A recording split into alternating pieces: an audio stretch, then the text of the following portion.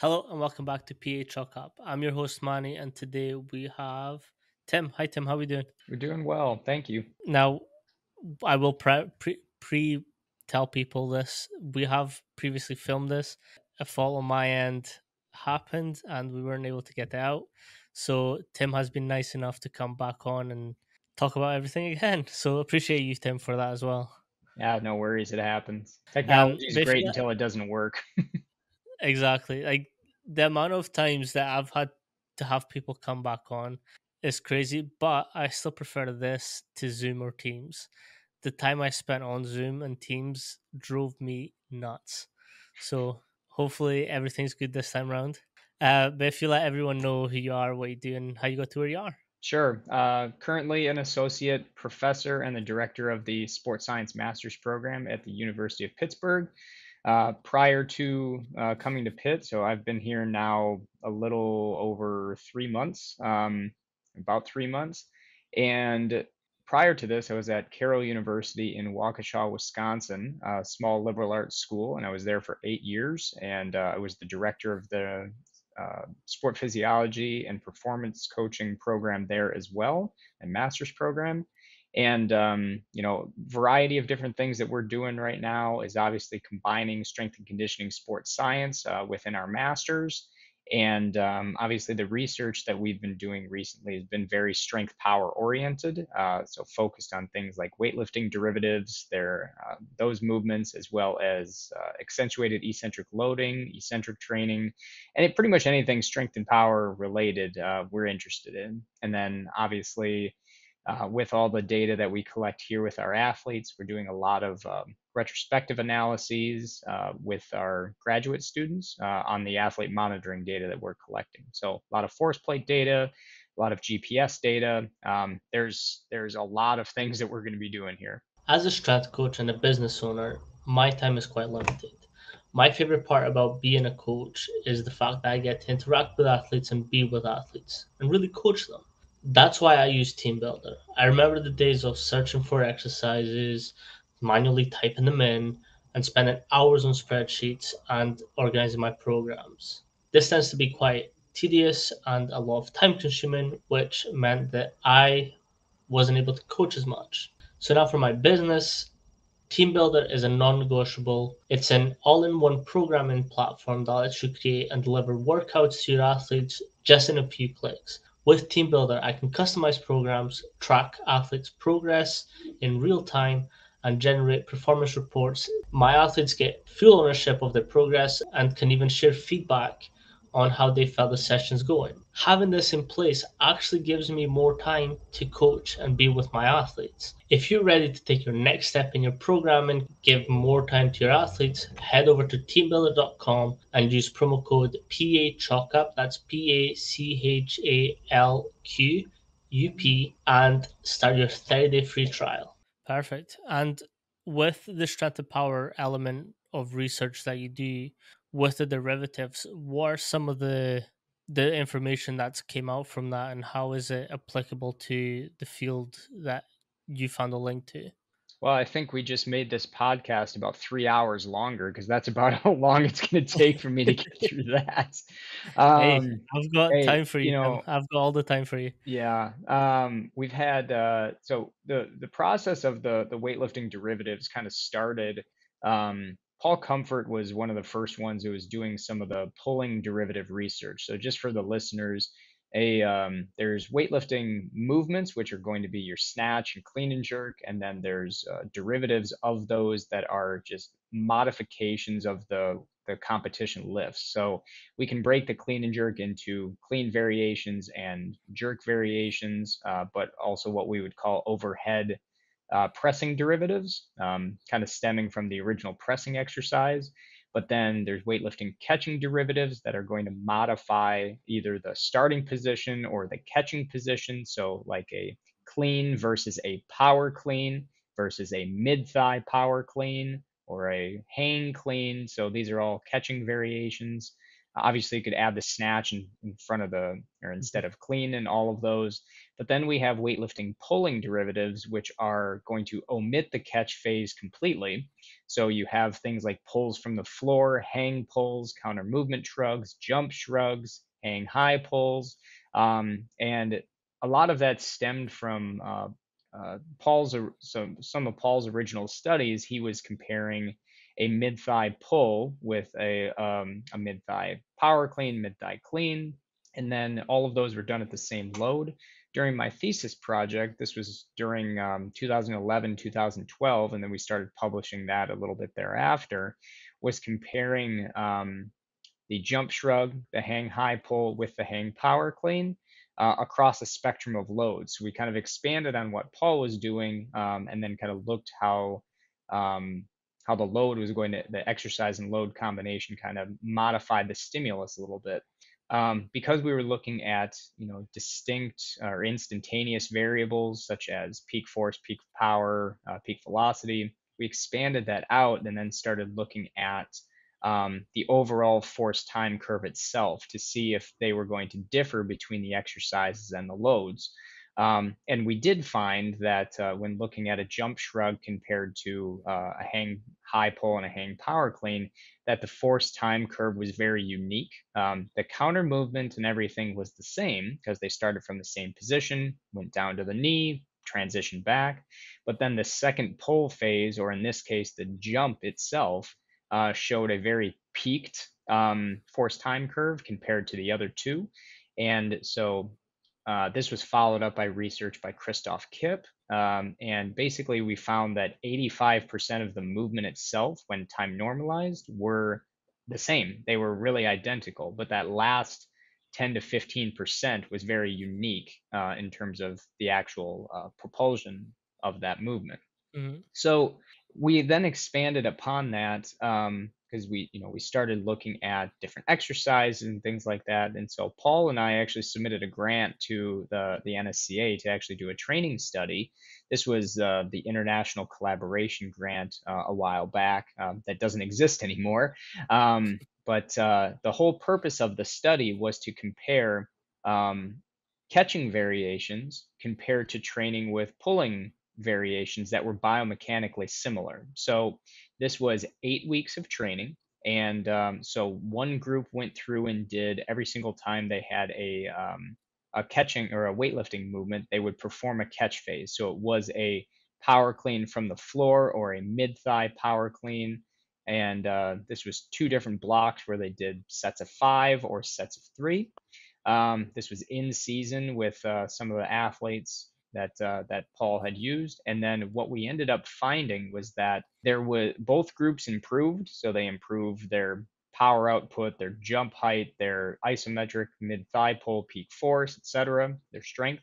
Um, but there was no difference between the groups. So the take home message of that original research was that uh, it's not do one or the other. It's that you can do either and get a very similar training effect when the loads were identical. So that's a part that I missed just Mhm. describing there. But the exercises, whether it's a power clean from the floor or a pull from the floor, were performed with the exact same load. So as a result, we kind of identified the gray area that kind of existed from a training stimulus standpoint, that it didn't matter what exercise and load combination we used, that you could use pulling variations and you could use catching variations and get the exact same training effect based on the metrics that we looked at.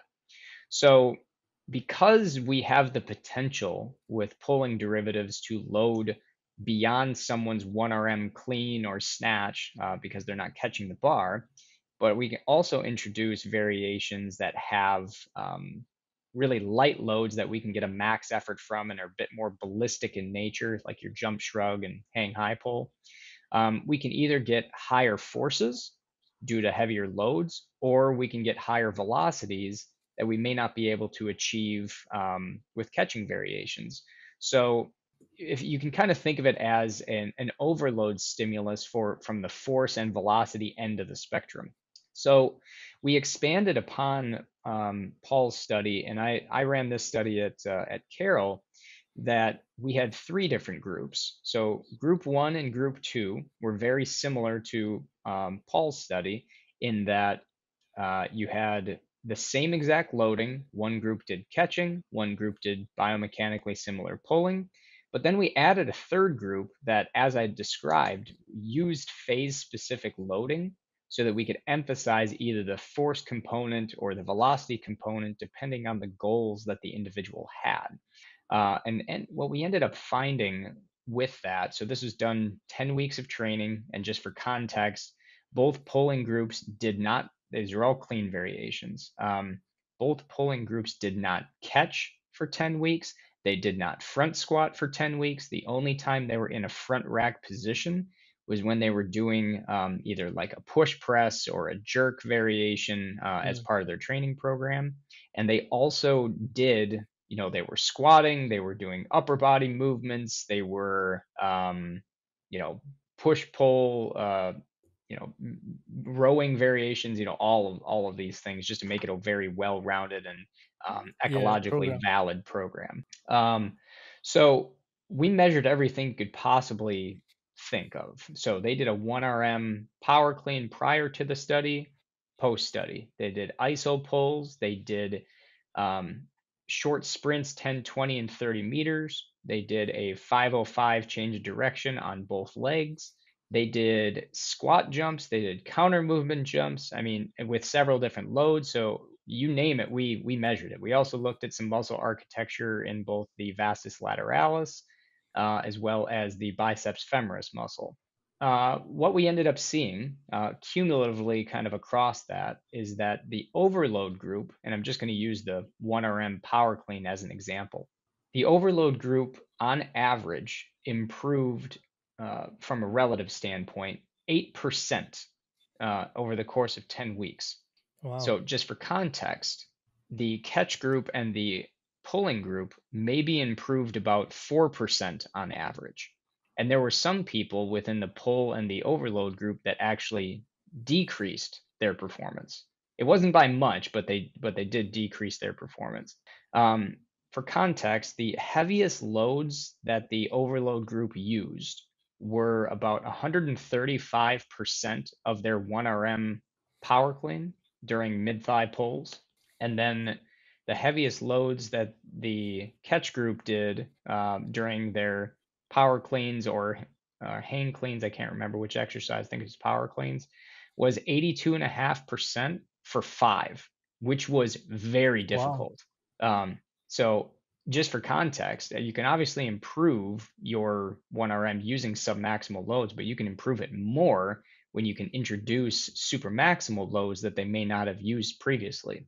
Now, I use that example because, just as a reminder, the individuals in that group and all groups did not front squat the entire time, and they didn't in the overload group and pull group didn't catch a clean for 10 weeks.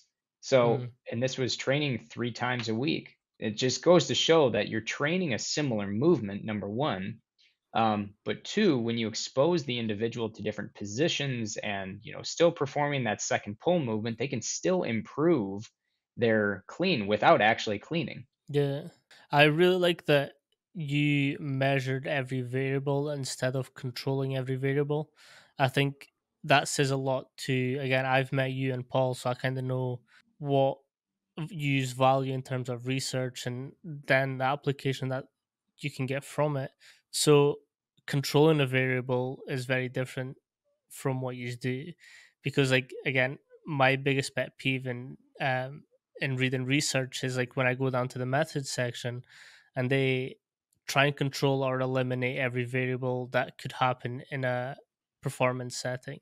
Can you sort of just guide us on your thought process behind that and why you've measured every? Because, like, again, you have to account for all this data, you have to then analyze it and then make sense of it. So that's a lot of extra work. So why is that important as opposed to controlling it for you guys? So, the other thing I'll mention about Paul's research and my research is these are non-weightlifters. So these are individuals who don't compete in weightlifting. They're more kind of your typical team sport type athlete or individual sport athlete that is going to be performing, change direction movements. They're going to jump, they're going to sprint. So the idea was that we measured all these things because we want to see not only, if you train a movement, is it going to get better? They obviously used weightlifting movements. They got stronger, they squatted, they got stronger over the course of the study, which directly relates to weightlifting performance. But we wanted to see if the transfer Mm, of those movements actually move towards other skills. Now, we did not have them on a sprinting program. We did not have them on a change of direction program. So it was only resistance training 3 times a week. You could probably, maybe, um, you could possibly see even better improvements if you added those things into what we did, primarily due to the fact that they are using that skill specific strength, force production characteristics, and mm, actually sprinting, actually changing direction, because those things in itself are skills and they need to be practiced. So what we ended up finding was that, again, with the overload group, that we saw, you know people were jumping higher, but why were they jumping higher? So measuring these on a force plate, we could see that their propulsive force was a lot higher than it mm, was previously, due to the fact that they took the time within the training program to trained to generate a much larger impulse, so larger forces over a shorter period of time. We also saw that with the pull group, that was pretty unique. That we saw, higher velocities, because if you think about it, they're using submaximal loads basically the entire time with pulling derivatives. In comparison to the overload group. But we wanted to look at it to see primarily, and this is a long-winded answer to your question. I apologize. no, it's all Um, good. Take your time. we wanted to see if the improvements of someone's strength characteristics performing these movements, if it's going to transfer to other skills. Yeah. So that's actually my next question is with the 8% increase in the the test that you did, how was that then sort of applied into their performance as an athlete? Sure. Um, we basically show that you can improve dynamic strength, isometric strength, and from a skill standpoint, we're giving them the foundation of, if you want to run faster, we know that you can run faster just doing this. But it kind of laid the foundation and mentioning the fact that if we were to combine these with actual skill practice, that it's going to improve it even more. But we also, the general conclusions were, if you're going to use weightlifting movements in training, it's not saying only do pulls or Mm, only do or don't do catches. And I challenge anyone to read Paul's research or my research that says don't catch, because it doesn't say that. What it does say is that we should be using exercise and load combinations that are specific to the goals of each individual phase. Because there's a time and a place to catch, there's a time and a place to perform pulls based on what they're capable of doing. But it also says that if you don't want to catch, that's okay too, because you can get a mm. really good training stimulus. Yeah, it all goes back to that macro, meso, micro cycle where you're obviously going to consider the different specific needs through like say a year long program. Like you'll need some strength, power, endurance, speed, COD in there, but then it's sort of like mixing and matching when those specific phases are required. Right. Yeah. And you kind of spoke about the overloading systems a little bit. And again, I'm going to put this video up because we have previously spoke about this, and it's like overloading the CNS in a way that's like instead of doing below 100 percent, you're doing like 110, 105, 120, and it's what are the benefits that you found behind that, and why is that important to do as well as your normal under 100%? Yeah, I mean, now provided the fact that the individual is capable of doing it, we Yep. want to be able to stress the nervous system to kind of provide a stimulus that they may not have received or felt previously. So the purpose of that study, back 10 years ago now, was a potentiation study. So we wanted to see, following really heavy partial movements. So in this case, it was a half squat from a 90-degree knee angle off the pins. We wanted to see if that was going to transfer to a squat jump, a static jump from 90 degrees as well. And the reality is, from a potentiation standpoint, is, at least from what I've found, is that the movement needs to be very specific, one transferring to the other, but two, it should stress the nervous system to kind of recruit those higher end motor units that we may not necessarily have achieved previously, and then see if those can actually hang on to a subsequent task, or into a subsequent task. So in this case, this is what they were using. It was 90% for a double of Mm. their 1 RM half squat from the pins. So it was not light. It was very heavy. And actually, if we went through and actually did the calculations, it was still a super maximal load, compared to what their parallel squat was, for each individual. So as a result of that, um, they may walk out of there, and I ask them to do a squat jump within 15 seconds. Some of them are going to jump through the roof. Some of them are going to tank because their body isn't necessarily, that we generate both fatigue and potentiation on a spectrum. Their body may not be ready for it yet. But to your point, why do we want to use those things? It's because, we're trying to expand the loading spectrum for an individual, and we can't do that if we're always loading submaximally. There's some really good Mm. research out there to suggest that doing, full range of motion squats paired with partial squats would actually give you a better benefit than just doing full squats alone. Obviously, it has to be within a certain time period of the year. You're probably going to sacrifice some volume with the full squats so that you can use the partials as well. But yeah, it just exposes an individual to some, a training stimulus that they may not have felt or used before. Yeah, so it's kind of going to that again, PAP, and it's that neural prep for what's to potentially come in future performances.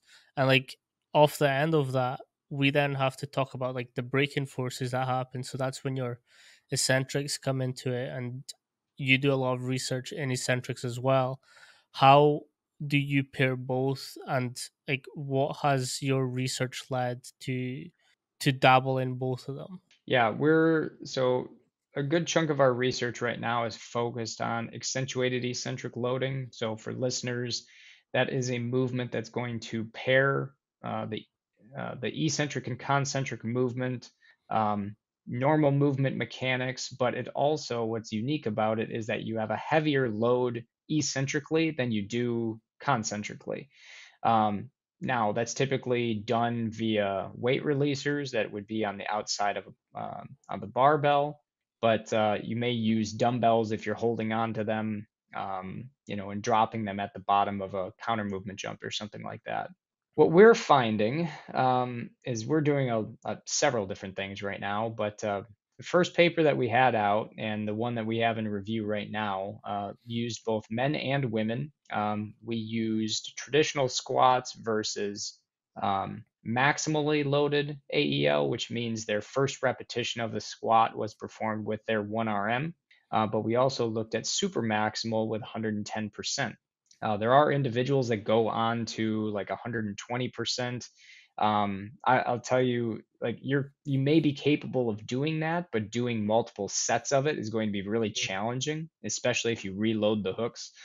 But anyway, what we're finding is, we're comparing the differences between, how much load needs to come off, and um, can it be beneficial from the propulsion standpoint if, instead of just a braking phase. So both studies with men and women, what we found is that the braking phase was enhanced when you're using a heavier load, which isn't groundbreaking.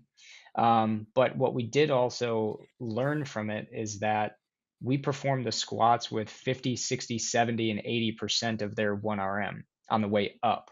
So we're Mm. learning how much weight needs to fall off in order to get a certain training stimulus. And our conclusions were that a greater amount of weight that falls off, so let's just say 100% on the way down, 50 on the way up, will be a greater stimulus for rate of force development from the braking side of things, compared to if I had 100 on the way down and 80 on the way up is going to be more of a strength type stimulus, so more your peak force stimulus. Now, anyone who's ever done AEL will tell you that when only a little weight falls off, it's still very challenging. Um, and you don't need, like, we did sets that they did 110% on the way down and 80 on the way up, and it was only the first repetition that they used the hooks. But I'd tell you, by rep 3 of that set, it's hard. Um, Mm. but we found that with both the men and the women. I'm working on the third paper of that project, and what we did is similar to the potentiation stuff that we were talking about previously. Is not everybody has the same benefits from that. So stronger people versus weaker people may actually respond a little bit differently, because AEL is also um, has this idea of within set potentiation. So we use the first repetition to benefit the subsequent, concentric phase, and maybe the subsequent repetitions as well. The original work, by John Waggle, a little is back during his dissertation, so like 2018, 19, 20, when he was publishing that. Um, what he ended up finding was that by using the hooks, the weight releasers on rep 1, it actually carries over into reps 2 and 3. Obviously, if you reload the hooks, you're going to get that eccentric stimulus each time. But even if you just use the hooks on rep 1, you can benefit reps 2 and 3. Is that with the fatigue mechanism at play there? It could be. It could be. Again, I don't know. On average, that's what they saw, but I don't know that they did a comparison with stronger and weaker people to see Mhm. how it benefited them. But they ended up doing a kind of a rep by rep analysis, and were able to see that they did sets of 5.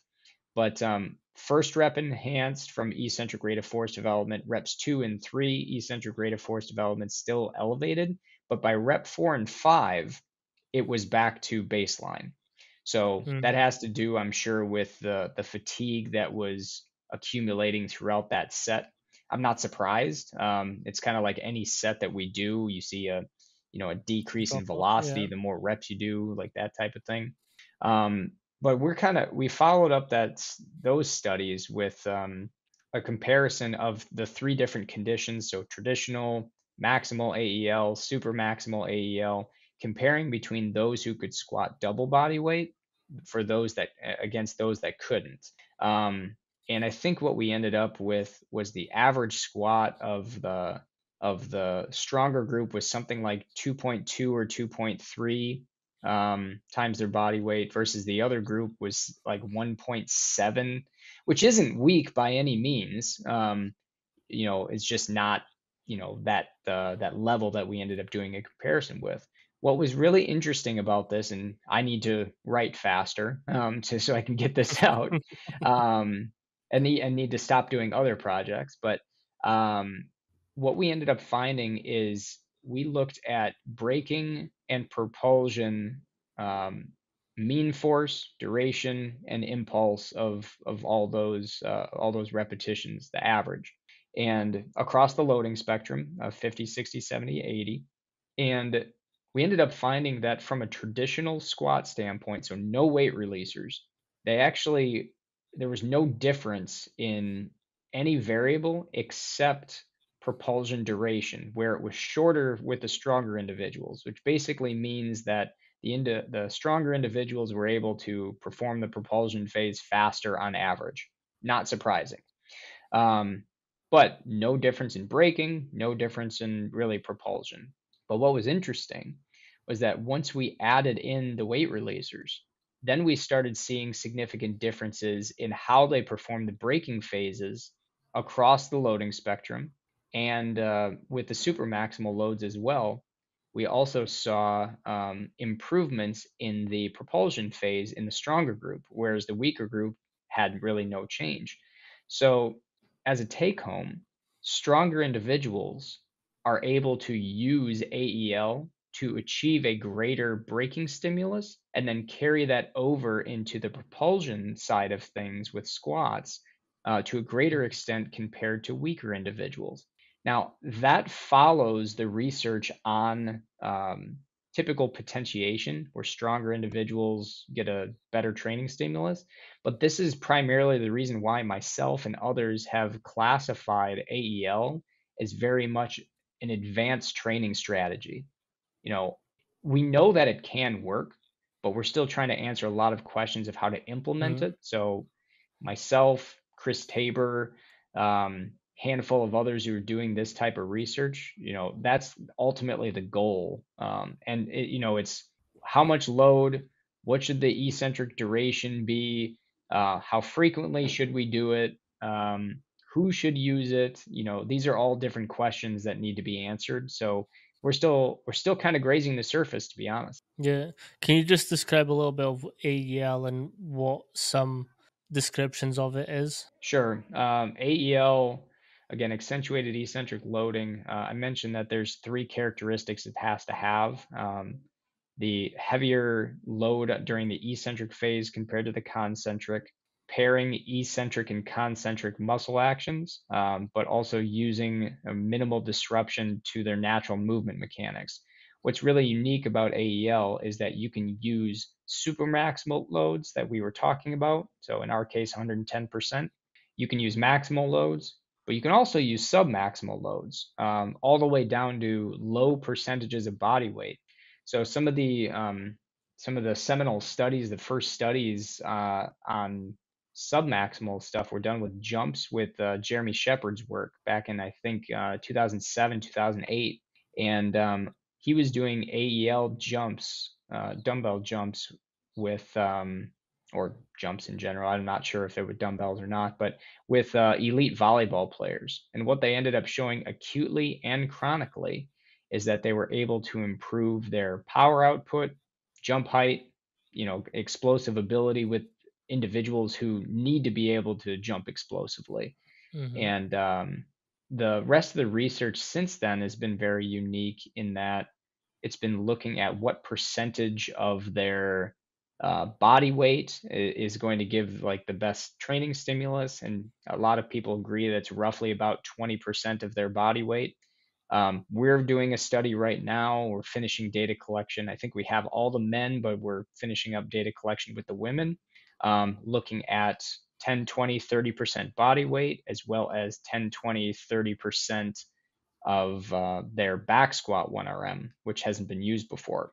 So um, we should be able to do a strength comparison with that as well. And I think I know what we're going to find with it. I think the listeners would know what we're going to find. But yeah, the different definitions is that we have AEL with submaximal loads really light. We have super maximal loads that can be really heavy. Um, what I will tell you AEL is not is AEL and flywheel are not the same thing. So flywheel training um, generally uses a closed system. Now we're talking about non-motorized flywheel, so not exerfly with the motor. Mm-hmm. But if we have an individual with their harness, they push up and they receive that stimulus coming down, that is a closed system. So the impulse you generate is the impulse you have to accept. That is not AEL.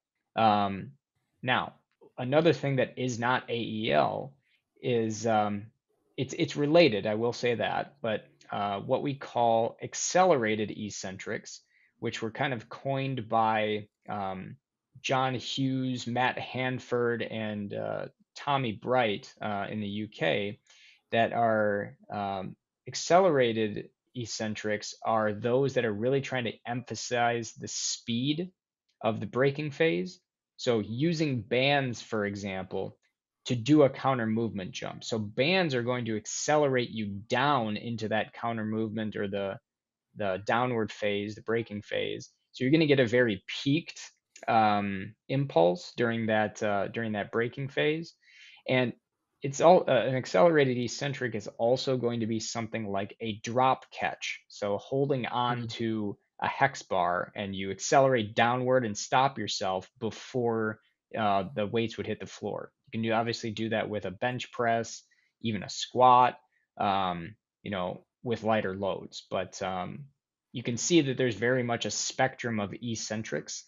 It's just a matter of how we classify them, and that's something that we're working on as well. I've previously had the CEO of Eccentric on talking about, we were talking about how it started and the development of it. And something that I wasn't as aware of at the time was, obviously, as much as you put in is what you get out. Now, what he introduced to me at that point was that you can actually, so have you seen those lifts where people have the safety squat and they've got their hands on the rack and they're doing sort of like, um they're pushing themselves up to be able to overload the bar. Hmm. He's saying that he can, you can do that as well with the K box, and what you're pushing up is then what's going to get put down. So that would be more than like you are able to do yourself, if that makes sense. Yeah, there was one paper that was published within the last couple years in Strength and Conditioning Journal that was talking about actually providing an overload. And now, in this case, overload is higher eccentric forces or other variables compared to concentric. Um, you're perfectly capable of doing that in the way that you described, but they also mentioned, um, performing the concentric phase with two limbs and then accepting it on one. Mhm. That's another method of Okay. eccentric training in general, just called a 2-1 method. They also talked about changing the range of motion. So if I do a full squat from the bottom and accelerate all the way upwards, and then I accept that external or the eccentric forces in a quarter squat, it's obviously going to be a very large impulse over a short period of time, making it very peaked. So they talked about that in that paper. And off the top of my head, I cannot remember who wrote it. Um, but yeah, it's a very unique very unique paper Mhm. that I think when people talk about flywheel training, it's certainly you're certainly able to do it as long as you understand how to actually do Mhm. it. So the author, I just happened to look it up. It was published this year. The last name is Martinez Hernandez, and David Martinez Hernandez, and that was in Strength and Conditioning Journal. Like I said, it's definitely something that needs to be explored. I will say that the king of flywheel research right now is Marco Beto, and there's a lot of questions that still need to be answered, and specifically things like how does flywheel training compare to other methods of training? Mhm. And there's been a couple studies out there, but again, it's hard to monitor eccentrics in general. It's really hard to monitor some of the flywheel Yeah. stuff as well. Not one rep will look the same. Correct. That's something that when I first got on, it's different. It's a different loading system to what people are used to. Now, again, it also depends on if you've got the harness or the belt. But Hmm. even that, like your body position to catch will be different to if you were doing a barbell squat or a dumbbell kettlebell squat. It's unique, very unique. Yeah, definitely. When we talk about sort of plyometrics and the ability to explode, one thing that I took away from the Switzerland conference that we were both at was the the clean jump um, derivative that you introduced. Well, Paul did, but he said you were the credit one for that. So can you break it down a little bit and sort of tie it into what we spoke about previously in the weightlifting derivatives? Yeah, so a jump shrug is very unique in that you could probably classify it as a weightlifting pulling derivative because of the similar movement mechanics. But you could also classify it as a loaded jump. And so, what's unique about the movement in general is that compared to other loaded jumps, it obviously has a hip hinge movement. So, you're less straight vertical when it comes to a counter movement because you're going to scoop the hips under um, when you perform that movement. But typically, you're going to use that with really light loads as you would most loaded jumps in general, but it also possesses very unique um, force, force time and force velocity characteristics. So, compared to our standard jumps that we think of with a loaded jump, our hex bar jumps, our jump squats, we actually did a study on this and compared the jump shrug to those two exercises. And what we ended up finding was that the jump shrug itself uh, produced it produced higher forces at peak power compared to the hex bar jump and the jump squat at the exact same loads. However, the hex bar and jump squat produced higher velocities at peak power compared to the jump shrug. So you could make the argument that a jump shrug is a more force dominant derivative. But what I will tell you is that as the loads get heavier with a jump shrug, you start to lose those characteristics a little bit, primarily because the hip hinge is more difficult to perform compared to a counter movement that is strictly vertical.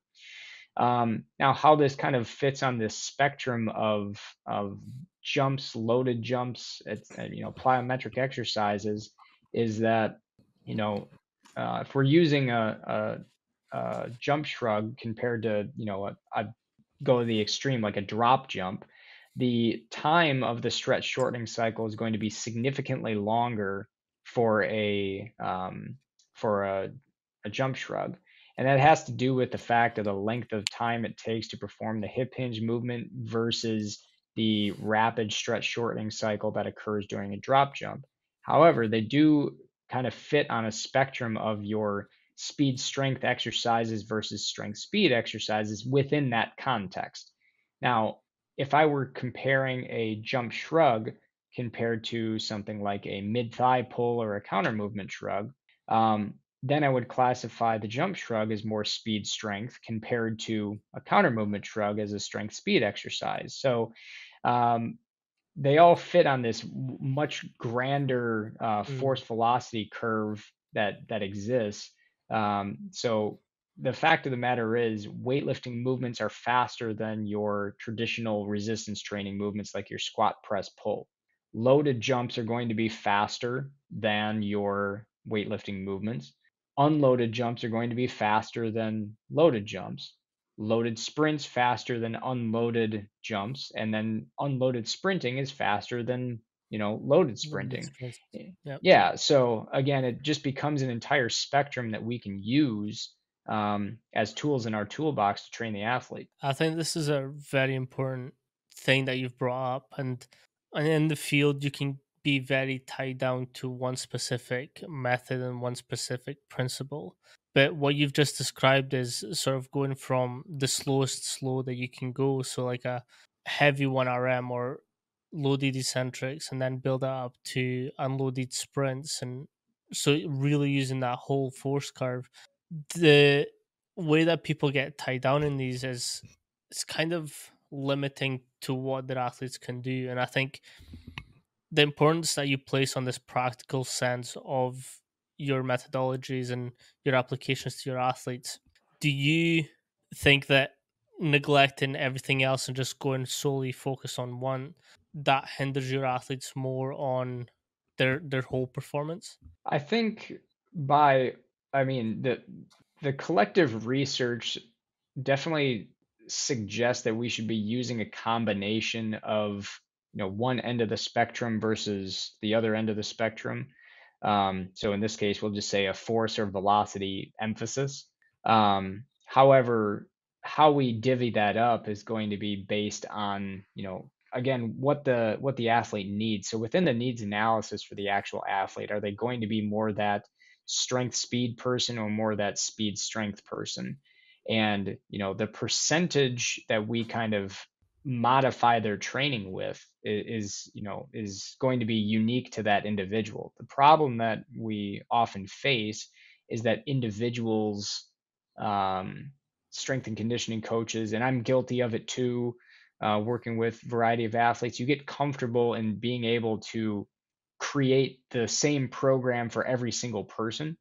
Now, again, we're all going to have our bread and butter exercises, Hmm. but the Are reality the is, ends. yeah, yeah. I mean, 90% or 80 to 90% of the programs that we develop may be used with almost any athlete that we have. However, that other 10 to 20%, depending on the level of athlete you have, et cetera, is what's going to be very unique to that individual, because we still need to develop those maximal strength characteristics that serve as our um, underpinning characteristics for other abilities. We'll say that strength is the foundation upon which other abilities are built. And just ask Mike Stone; he's been doing it for years. Mhm. But when you start to add in, that 10 to 20% of that other programming, it becomes very unique. And I think that's where you can get um, those adaptations, provided that that you've done it in a progressive manner, building them up to what you would like them to achieve. But what I would also say, and we kind of mentioned this before, is that you're not going to get better at sprinting unless you sprint. You're not Mhm. going to get better at changing direction until you change direction. So, despite focusing on these things, whether it's the weight room or the pitch or wherever you're working on these things, they still need to practice the skill itself. And this kind of comes down to each individual skill being very specific in terms of the strength characteristics that it needs. So, I define strength as the ability to produce force against an external resistance within a task specific context. So, the task specific context is a skill. It can be sprinting, it can be change of direction, it can be squatting, it can be a weightlifting movement, but all of those require very task specific strength, not sport specific strength. Task specific strength and sport specific strength can be very They're different different. depending Yeah. on what we're talking about. Yeah. I've recently got some slack at dinner based on our previous conversation about sprinting and its link to plyometric exercises. Mm. The person I was at dinner with was very much that is not an extension or anywhere related to plyometrics, and we kind of had to agree to disagree on that one. But can you talk about the link between sprinting, although they are two different exercises, but they are still linked in the terms of shortening cycle of it? Sure. I mean, I would first make the argument that plyometrics in general, the way that we think about them with the training studies and everything that are out there, a lot of the, and I'm putting quotes, plyometrics are not actually plyometrics. It's Hmm. jump training. Yep. And part of that comes down to the length of time of the actual stretch shortening cycle that takes place. So there's a good paper that came out earlier this year, not too long ago, that was actually going through and defining what a fast and slow stretch shortening cycle actually was. And the standard that we've been thinking about for a long time was roughly 250 milliseconds. This group actually showed that it might actually be shorter than that. But anyway, that as part of this conversation, um, if we consider a fast stretch shortening cycle to be less than that 250 milliseconds or whatever number it was, um, elite sprinting, they are on the ground for about 90 milliseconds. So you can't tell me that that movement is not plyometric in the sense that there is a eccentric phase, there's kind of the load acceptance of the amortization or isometric phase, and then the propulsion phase, because they're on the ground for a minimal amount of time. Because if they're on the ground any longer, they may actually be slowing down. Why the transfer, like plyometric exercises may relate to sprinting, and I would again classify sprinting as a plyometric exercise just because of how short the movement is. Again, not necessarily going to be direct transfer because of the tasks that you are performing. Just because someone performs a bound really well doesn't necessarily mean that they're going to be sprinting really well, although mechanics can be somewhat similar. Um, but that being said, you still have to perform the skill itself, which is actually sprinting, going through the acceleration phase, going through the transition and the max velocity phases. Um, but yeah, I don't think you can separate the two based Hmm. on the characteristics that actually relate with Define it. both of them. Yeah. Yeah. You also brought up a good point when we were talking about plyometrics and the development of power, and it's the depth jump considerations behind time under, like the time it takes from you to jump off, bounce, and then jump up again. Can you describe like the way that the height impacts the way that we look at that as a RSI and how that sort of associates with it? Sure. Yeah, there's been a fair bit of research looking at what they would call an optimal drop height for people during drop jumps. For the listeners, we're constantly battling our proprioceptors when it comes to stretch shortening cycle. So typically, you get two different signals that are going to be battling each other.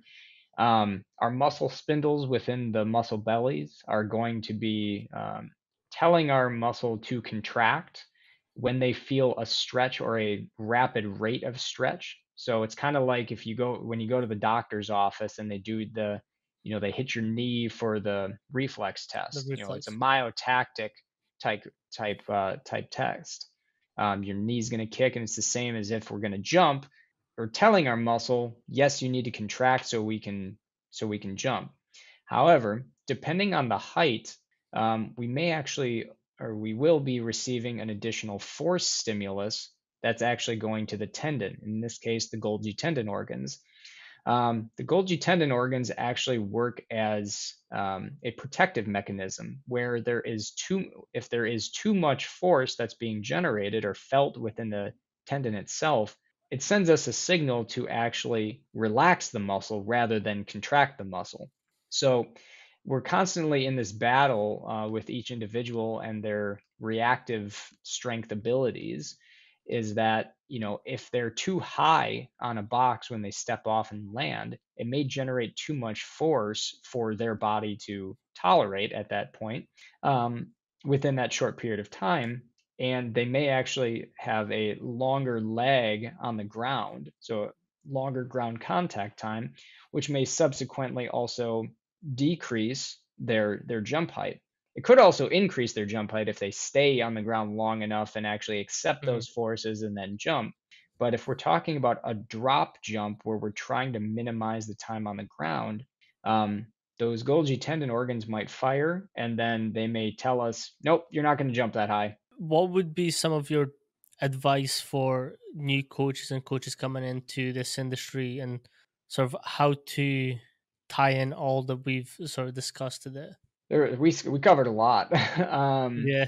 but I mean, the first piece of advice I would have is do the basics savagely well. And the reality is, we talked about potentiation complexes, we talked about AEL, we talked about kind of the spectrum of plyometrics a little bit. Um, the reality is, some of the athletes that we work with will never ever need to use potentiation complexes and AEL. It's just a reality, or at least maximal, super maximal AEL. because you can accomplish quite a bit in terms of improving strength characteristics, power output by using very basic methods of training. Example, um, you know, we can use heavy resistance training, traditional loading, and just use jump training or plyometric training, because anyone can use plyometric training at different levels as long as they're prepped for it. But you can improve power output and their strength characteristics quite a bit just from doing those types of things. But then use that as your foundation, and then start to sprinkle in the sexier stuff like your AEL, your potentiation complexes. But again, this comes back to doing the basics savagely well, until you start to see the athlete needing a novel training stimulus to continue to improve. On top of that, I would also say don't isolate training um, to the point where they are not still practicing the actual skill. Hmm. Now, the concepts of things like triphasic training, I understand the theory behind it, where you want to focus on the eccentric, you want to focus on the isometric, you want to focus on the concentric movement to emphasize the phases of training for the stretch shortening cycle. There's nothing wrong with that theory. However, what needs to be done is that you still need to practice the actual skill, because otherwise it's going to become very difficult to only perform. Like, you may be really good at the eccentric phase of it, but if you can't pair it with the concentric phase at Hmm. all, that's a problem. So again, the other thing I would say is, don't chase ratios. Each individual has a specific profile. They may have a specific dynamic strength index and everything, but it's really important to put it into context and actually relate it back to their sport performance, because they may have, I'm making this up, but a really low dynamic strength index, which means that they need to train ballistically. But if that type of individual is at the top of their Hmm. conference performance or nationally and everything, that profile may actually be what makes them good. So if you start messing around with that, you may actually make them worse by training them a certain way. Now, again, it's a guide to training. As long as we put it into context, then it can be beneficial. Yeah, 100%. And you've just reminded me of one point that you had when you were presenting your at the Swiss conference, and it's that thing of if you don't meet those requirements, you cannot do a specific move. Your particular example was if you don't squat double your body weight, you can't perform plyometric exercises. Speaking about that, I'm not going to name names, but previously offline I told you about this thing that happened, and that is one thing that that individual said, and I was like, again, Tim is fucking right. Like this does happen in this industry. Well, and again, I'm giving a talk in an upcoming NSCA conference specifically on athlete testing ratios and force velocity profiles.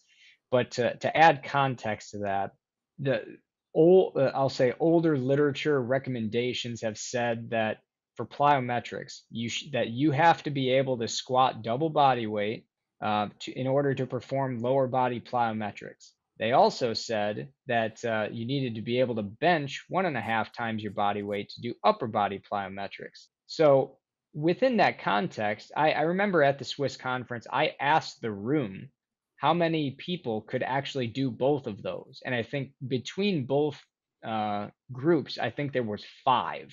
So jokingly, I said, all right, so you 5 come with me. We're going to go do plyometrics. The rest of you just sit here for the remaining hour.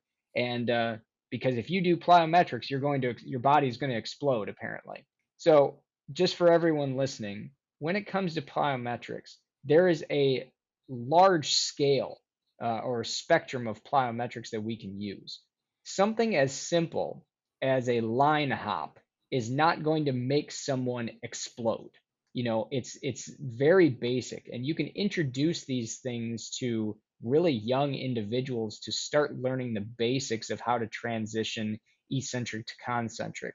What I would, however, say is that it is really important to develop their ability to tolerate their body mass first. I mean, if you think about kids, kids are jumping off of things all the Mhm. time. I have a niece and nephew, and when they were younger, they used to jump off of furniture and land in all sorts of ways. Must be nice to not have real bones. But the idea is they need to be able to stop themselves first. So introducing things at really young age, hop in place, hop to one foot, hop to the other foot, and stop and be able to hold that position is really important, because then when you start to say, okay, we're going to hop twice, we're going to hop three times, we're going to jump from left to right to left to right. These are all things that you can introduce as a progression, but that doesn't necessarily mean that if they can't squat double body weight or do 1.5 times bench press, that they cannot do plyometrics. That's simply not true. Yeah. No, I did find it fascinating because like there is a lot of like demands that people ask of their athletes, and if you can't do one thing, you can't do this. And it's that whole thing where it all depends. Like I love the word depends because like you're never going to be able to give a yes or no answer to a complex topic like the body and exercising. Yeah, 100%. Yeah. Um, I really appreciate you coming back on again, Tim. It's been a pleasure, and appreciate the time that it's taken you to go through some of your research and how in depth and you went and providing applicable um, descriptions of it as well. Yeah, no worries. Happy to do it. If you just let everyone know where they can find you and reach out to you. Yeah, sure. On social media, on X and Instagram, the handle is Dr. T Suchomel. You can see it right here. But obviously, we have our master's program at the University of Pittsburgh, and I should have links on either social media to our ResearchGate page that should have all of our research available. Um, my email should be pretty easily findable, I think, when it comes to searching that out. But yeah, there's a ResearchGate page, and then yeah, email. If you just search myself and University of Pittsburgh, you should be able to find that. So I'll if you also have link questions, I'm happy to provide them. 100%. I'll also give the link in the description to the program and where people can find you. Perfect. Thank you so much, Tim. Peace.